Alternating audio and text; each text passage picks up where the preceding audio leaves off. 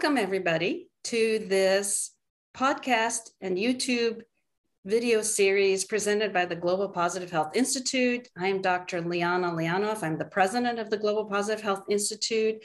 And today we're delighted to welcome Dr. Allan Weiss.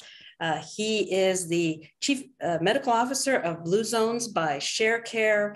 He's the former president and CEO of a 715-bed healthcare system and was in private practice for 23 years in internal medicine, rheumatology, and geriatrics. So welcome. Thank you very much. It's wonderful to be with you. And your area now is around Blue Zones and promoting the Blue Zones. Some of our audience probably has heard about the Blue Zones, but give us just a quick snapshot of what that's about and how you got involved in it. So it's all about prevention. We can treat sickness and illness and so on, but it's much better to get people well and keep them well than it is to do sickness. So over the years, first as a private practice, and thanks for that very kind introduction, I realized we had chronic diseases, rheumatology, geriatrics, but what can we do to keep people healthy and well? And then as a healthcare administrator for a big system, we again had the same problem, people coming back with same illnesses recurrently, be it diabetes or complications of hypertension. And over the years, I said, we got to do better than this. We can do prevention. But I didn't really know how to do prevention. Medical school and training teaches how to take care of sickness. And as a nation, we do that very well. But prevention would be a great idea. So shopped a little bit, went around, read a lot, came across the Blue Zones, went and visited a couple of communities where they were active. And lo and behold, people were living longer, people were living healthier, people were happier, and healthcare costs were lower. So it sounds like a great idea. And we tried it back in Southwest Florida, in Collier County, Naples, Florida, starting in about 2015, after about a 3-year shopping experience. And over the next 2 years, we added 0.6 of a year of life expectancy for over 400,000 folks across the socioeconomic spectrum. So it wasn't just taking care of already healthy and financially affluent folks, it was taking care of everyone from the disadvantaged and inland areas where we had huge farmlands and all sorts of resource challenged areas. But those folks also improved when they got into having a healthier lifestyle, a better environment, working in the schools and the faith-based organizations. So the program works. And now that program, the Blue Zones project, has grown to over 70 locations, over 4 million folks. And pretty much everybody gets the same experience. After about a year, the very objective, the numbers start to improve. So now with our virtual and even this podcast we're doing right now, love to have done it face-to-face and in person, but the reality is we can do a lot of things now virtually and change health and prevention virtually and metrically with real measures since most of the population is connected in one way or another to the internet. So the whole way of keeping people well and healthy has changed dramatically from certainly when I first started practice back in 1977 till now. It's unimaginable how things have changed for the better, but we still have an industry that is based on getting paid on a fee for service. So when you think about it, and I'll just proceed for one quick question. As a physician, I loved chronic illness. It was, and that's loved in quotes. I didn't really love it, but I knew that patients were going to be with me for a long, long time, and I had to run an office and so on. Then as a hospital administrator, and hospital administrators are very concerned about market share and how many people are in their beds. They can't have empty beds, are expensive. So census is very important. The insurance companies, even though they say they want to keep people well and keep the premiums down, what happens is the insurance companies get a percentage of their profit they take a percent of the money that comes in from their insurance premiums. So if they pay out a lot more money, then the next year they can raise the premiums and they get a percentage of a higher number so they make more money. The device manufacturers, be it the pacemaker folks or the hip and knee replacement parts people, they also do very well when there's more sickness. They sell more of their materials. So you've got all of these groups. And then also, you know, I said the physicians, the hospital, the insurance companies, you can't forget the pharmaceutical firms. So one of the the pharmaceutical firms should get credit for developing the vaccine so quickly and wonderfully. But their profits this past year and past couple of years and over the years have been just spectacular. So you've got all these 5 groups who live off of sickness. And we as the potential patients, we want wellness. So you got this dynamic tension. If everybody were paid people well for happier and healthier lives, we'd have an entirely different system. You know, as I believe it was Albert Einstein said, every system's designed for the result it gets. Well, we have a system designed for sickness. We need to change the system.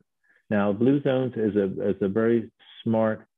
There's not one of the Blue Zones principles that's crazy. I mean, it's that, you know, have purpose in your life, have work-life balance, eat reasonably, don't overeat, go with a plant slant diet, imbibe responsibly or not. Actually, the latest recommendations from American Heart Association was not to drink alcohol at all. There was the Ultima Older paper saying that 1 drink was okay, and then really they're not so sure about that. But have friends, a faith-based organization. If you belong to any faith-based organization, you live 4 to 14 years longer. That's pretty powerful stuff. And then have family. Family is key. So you get those principles going, and then obviously moving naturally, getting out and walking, exercising. You don't have to be a gym rat, but you do those 9 things. There's nothing there that's crazy or unusual, but you start to do those things, and you've got a better chance of living to be 100. And certainly in this day and age, that's what we want people to do. It's the right thing to do, but we've got to change the whole mindset of these 5 industries into keeping people healthy. Yeah, there'll be winners and losers, and that's tough. But ultimately, I think altruistic and motivated folks want to keep people healthy. Absolutely. And of course, we have a number of followers that are part of the lifestyle medicine community. So the Blue Zones is a community-based approach to prevention, but at the same time, it also is supporting treatment, because these very same healthy lifestyles that we're talking about, that you outlined so nicely, are, again, not only for prevention, keeping people well, but if they do end up having a diabetes diagnosis or heart disease diagnosis, if they can more intensively practice these healthy lifestyles, it will actually help to at least stop the progression of their disease. And if it's intensively enough, it will perhaps reverse their disease and treat their disease. And we can't do that individually.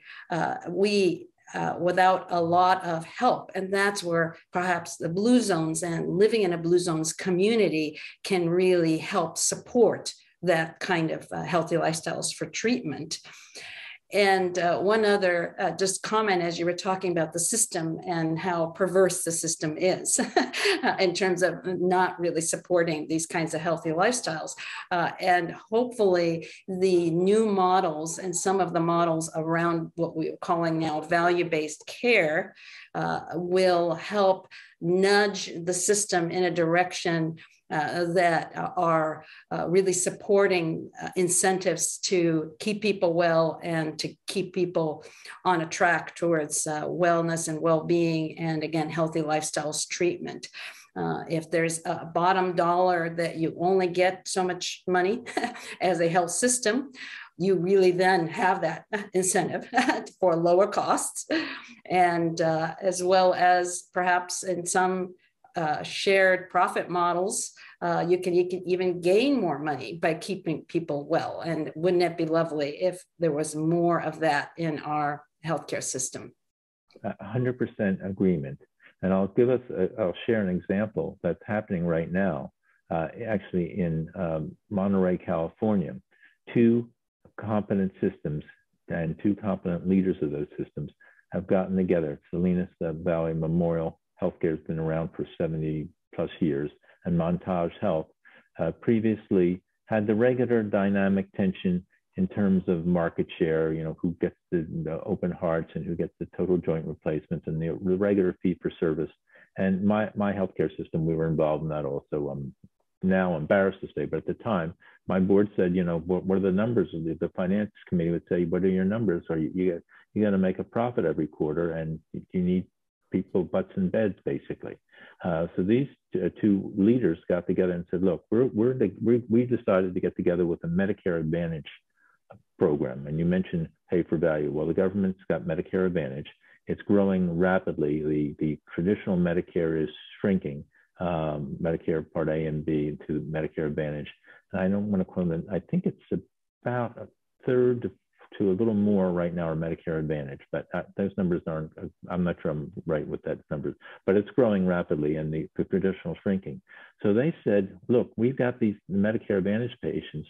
Let's see if we can get them healthier. It turns out to be a heavily Hispanic area. When sadly, diabetes is rampant in that community, along with obesity and diet and whatever else, and probably some genetic component to that. So let's see what we can do to get people healthier. And we get them healthier. Then, since we're getting paid per member per month, basically an annual fee, when you multiply it out, let's even get them healthier, keep them well out of the hospital. It's the right thing to do. All healthcare administrators and physicians and non-physician providers and nurses and so on, we all want to keep people healthy. We really do. But we're given the tools to take care of sickness. So we're given the wrong tool for the, we're showing up with plumber's tools, but we really need electrician's tools. So we need, and yeah, they're both trades and they're both similar, but that's what we want to do. They got together and they've got a Blue Zones program, and they're adding life expectancy, they're decreasing the need for high-end healthcare, and on that they're cooperating, and it's going great. So that's just one example of these 70 communities. The community I was in, we saw the healthcare costs for our own employees, and we had real numbers because we were self-insured, dropped 54%. It was saved millions and millions of dollars, which more than paid for the program. And in fact, it was so successful that the county and the city and the sheriff's department and the school system all copied us. They were 1 year behind us with everything we did. So we had a smoking rate of less than 1% among our employees. We didn't hire new. And the next thing you know, if word gets out that you're not hiring smokers, people who were on the border, they typically mentally want to quit, but just needed motivation. They quit. And the next thing you know, I used to brag that I can cure lung cancer. Well, how do you cure lung cancer? Get kids from not smoking. It's not that hard. It costs a couple $100 to do an educational program to get a child not to start smoking, versus about $70,000 to take care of a woman who age 70 has lung cancer before she dies. So what would you rather do? Take care of somebody who's going to die of lung cancer, or spend a couple $100 rather than $70,000 later on and have failure, or a couple $100 and have success? And you get age-appropriate educational material for late elementary and middle school kids, and they don't start smoking. Absolutely. Good point. Well said. And as we're talking about this, again, the foundation of health and an ideal healthcare system is this focus on healthy lifestyles, including not starting to smoke, predominantly plant-based diet, being physically active. And in the Global Positive Health Institute, we're very interested in the role of positive psychology and positive emotions to really support and trigger those healthy behaviors. And through the upward spiral of behavior with positive emotions, the more one does these healthy behaviors, the better one feels. The more one has positive emotions, the more with that, they're more likely to go back to those positive behaviors. So that's very foundational to everything that we're talking about, is to kind of peel the layers of the onion, is to how do we get, we were talking about the healthcare system, but now shifting to individuals, how to get individuals to really be motivated and stick with those changes. And at the same time, not only find then that they have physical health, but emotional health and mental health and every aspect of health, which I call total well-being. And there are a number of ways, of course, then that we cover in this series to do that. And through one of those ways is really around social resources and relationships.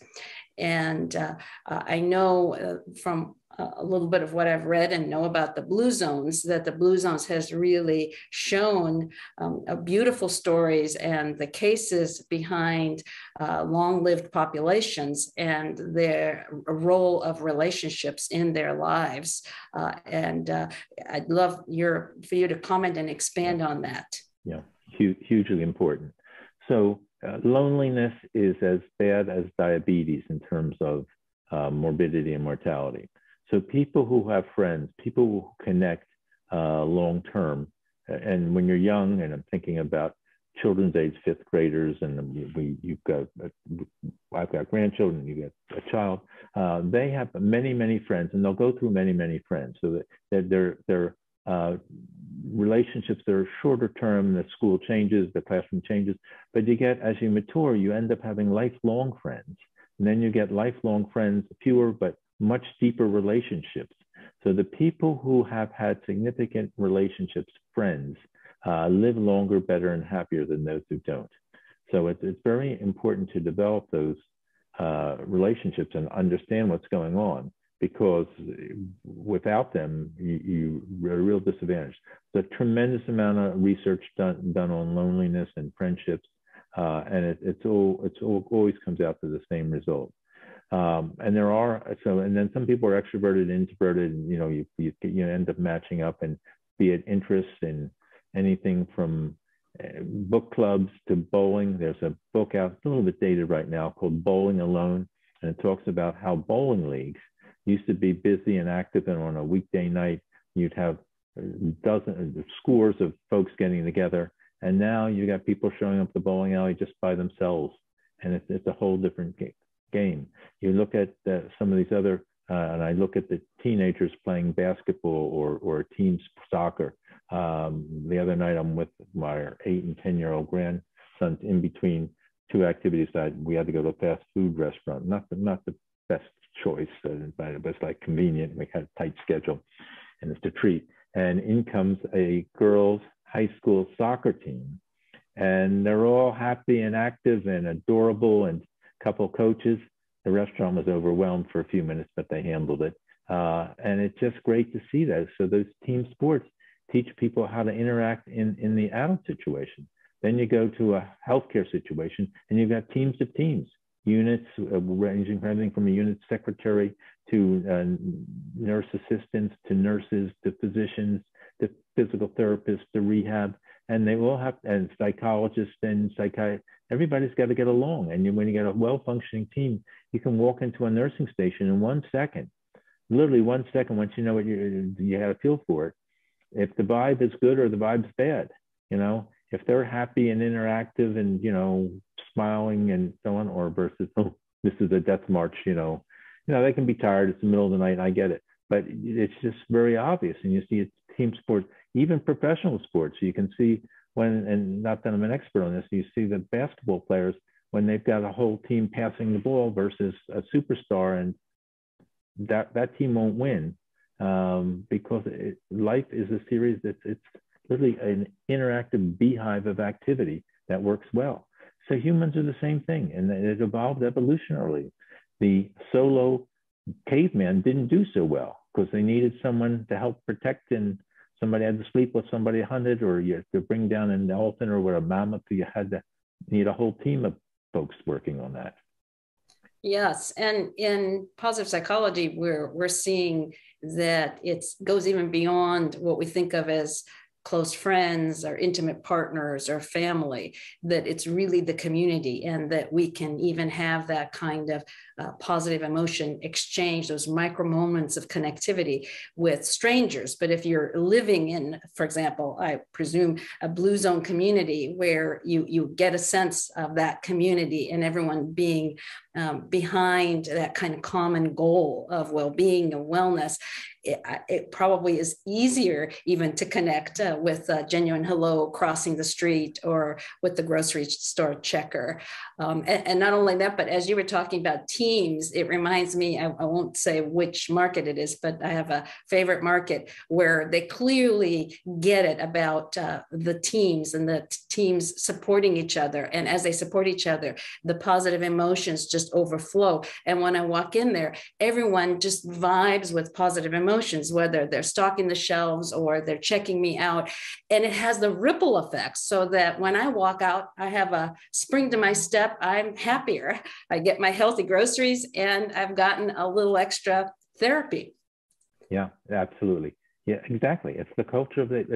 So people have personalities, organizations have cultures. The food market you described has a culture that makes you feel happy. And what happens then is you go back there rather than taking the mean supermarket, and they do financially better, and then they pass it on to their, and it becomes self, it's classic. So the armed services looked at this, obviously. They get groups of 500 people, and that's what's the typical size, because that's what a leader can learn 500 names typically. And they want people to know each other. It just works well. So that's their size. And then they can see, so when you get, not that I know anything much about the Navy, but the Navy looks at that also. What's the ship like? What's in terms of passing their safety and cleanliness and prepared for battle, and it's a whole culture. Same with the classroom. You just go in and you see a classroom with a happy teacher, and the kids are engaged and happy, and there's going to be a bell-shaped curve. But and same with the school. A school performance is about 20 or 30% dependent on the principal in the school determines the psychology in the school, and has a huge effect not only on the kids but all the kids' parents. So where your environment is, if you drop into an environment and make your environment a happy, pleasant environment, it's a whole different story than if it's like a, tear yourselves apart environment. I go back to my pre-med days, and I was very happy in my college, but the pre-meds are all trying to get into medical school, myself included. And we were friendly up to a point, but there were only going to be so many A's given out in organic chemistry. It was just what the story was. You had 20, 25 people, and the professor is going to give out 10% A's, maybe 15%. So you got 20 people there, and got 10%, not so good. There's plenty of B's, but, and you need it. So I'm talking to I got a 15-year-old grandson, and he's a very good student and so on. And then talking to his parents, and they tell me his grade point average is above a 4.0. And so I said, I got into a Columbia College of Physicians and Surgeons, and my grade point average was a 3.28. Okay. So talk about grade inflation. And I was a good student. I was not the best in the class, but I was a good student. But, a 3.28 got you into a named school. But life has changed in so many ways. Having said that, it's the same story. If there are limited resources, we revert to an atavistic type environment. Lord of the Flies, go back and see what happens when you get a group of boys and there's a whole hierarchy. And so, but in a resource-rich environment, like the ones most of us live in the United States, and even in poor areas, there's a tremendous variation and disparity among wealthy and poor communities. But having said that, if you take the average and could spread it out and use it efficiently, we've got more than enough resources that no kid should go to bed hungry or not have a place to sleep. I mean, this is an embarrassment for a country like ours. It's just an embarrassment. There should be good opportunities for everyone to get worthwhile employment, and really depends a lot on education and training. So there are a lot of jobs that are going unfounded now that are good jobs, just because people don't know how to do them. And with a little bit of training, a little bit of, getting together, it makes a huge difference. Yeah, the whole equity issue is a very important one, and we'll actually probably have another podcast just really looking at that with some colleagues, because you're absolutely right. And I'm looking at the time, and we like to keep these short. So as we round out this podcast, videocast recording, and been talking about the blue zones and lessons from the blue zones and beyond around supporting a culture of well-being. What are your favorite takeaways? What are some takeaways for our audience, whether it's for themselves or as practitioners with their patients? Don't accept the status quo. Be a change agent. There are opportunities to change what we do and change what you're doing for your patients. You don't have to stay in this milieu. Change the environment and be a proactive prevention expert. The folks who are interested in watching this and following what you're doing, your noble work, are already motivated. There are ways of changing things, but what happens is we get caught up in the tyranny of the present, in learned helplessness. We've always done it this way, or we've had multi-generational poverty. So it's not necessary. We can do better. And that's really what I think is the take-home message. The other idea with this take-home message is that it does take time.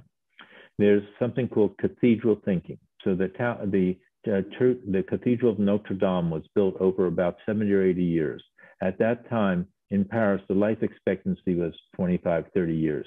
So the architects who drew the plans never got to see the building completed. The men, I'm assuming it was men, who laid the foundation never got to see the stained glass go in. The people who did the flying buttresses and the walls never got to see the roof go in or be inside. So the beginning somebody built the library that I went to, and I'm going to help build a library that my grandkids or great-grandkids are going to go to. So we've got to think as healthcare professionals that we can build a future for not only our offspring, but the whole society that is different than the one we lived in the past. We got caught, and you mentioned inequities and inequality and diversity. Yes, but we don't have to accept that. We don't have to accept that learned helplessness. We're finally waking up to it. We have the resources and the motivation to make a change. And I think now is the time to start making that change. Thank you so much. And I just have to add a little comment as you're talking and getting our audience hopefully riled up to be leaders and to look to the future and to look towards the long-term future, is that one of the things looming ahead for us as a society is climate change. And that is also linked with healthy lifestyles and a predominantly plant-based diet. Again, we'll be chatting about that on another episode, but that this is all linked in terms of leadership, the way we practice, the ripple effects with others, and the way they live, not only for ourselves, our children, our grandchildren, but really the long-term future and survivability of this planet. So what we're talking about is just so essential. And thank you so much for joining us today. And maybe we'll bring you back again at some point. Any last pleasure. Comment? Yeah, thank you very much for the opportunity to share. It really is heartwarming. Thank you so much. Take care, and take care, everybody. We'll see you on another one of these episodes of the Global Positive Health Institute.